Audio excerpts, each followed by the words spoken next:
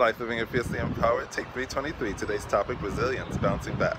I'm here at Franklin Avenue on my way to Fort Greene to visit my friend Flora to help her bounce back from a very bad bike accident.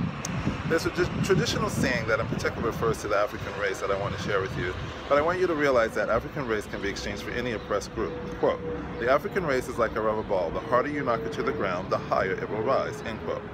And Martin Luther King Jr. reminds us that injustice anywhere is a threat to justice everywhere.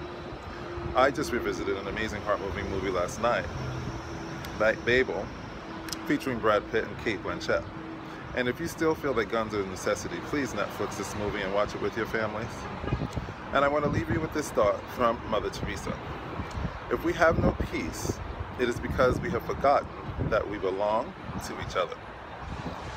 So let's really acknowledge the person in front of us with a smile, with a sincere compliment.